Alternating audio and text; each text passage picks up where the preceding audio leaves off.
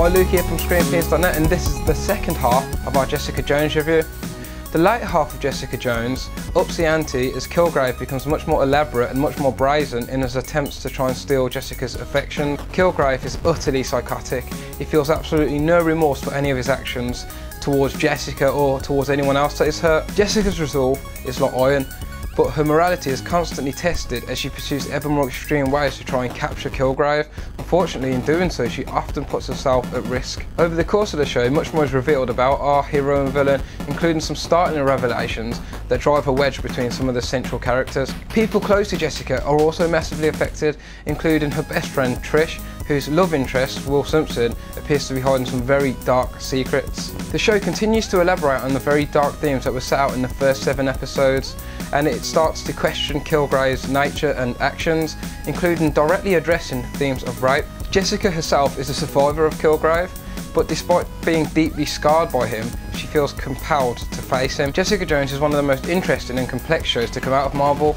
It forgoes many of the light-hearted tropes often associated with comic book heroism in favour of a deeply character-driven piece. Instead, it's more defined by its willingness to tackle dark or even taboo subject matter. In fact, Jessica herself doesn't fit in the typical hero mould.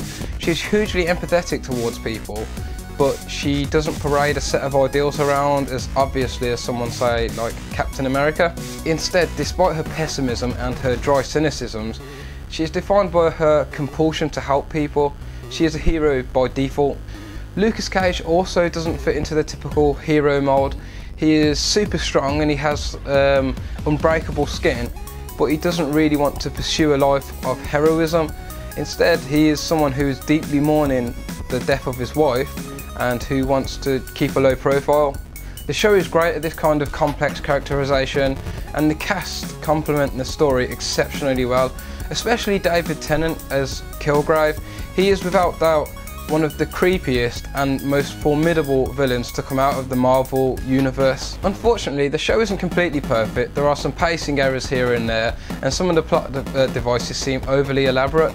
For example, Will Simpson's character, anyone who's read the comics will know the character, but the way he's inserted into the universe is a little bit contrived. The show also feels as though it could have done with being a few episodes shorter, and David Tennant's character Killgrave kind of worked better from the shadows. I would have liked to have seen him take a backseat in a few episodes maybe. He's very sort of upfront in every single episode, although he is iconic in the role. However, Jessica Jones is a tour de force wrought with complex themes and great performances all around. It is a show that I highly recommend watching. Don't forget to subscribe, don't forget to leave some comments. You can follow us on Facebook and Twitter as well. Catch you next time, guys.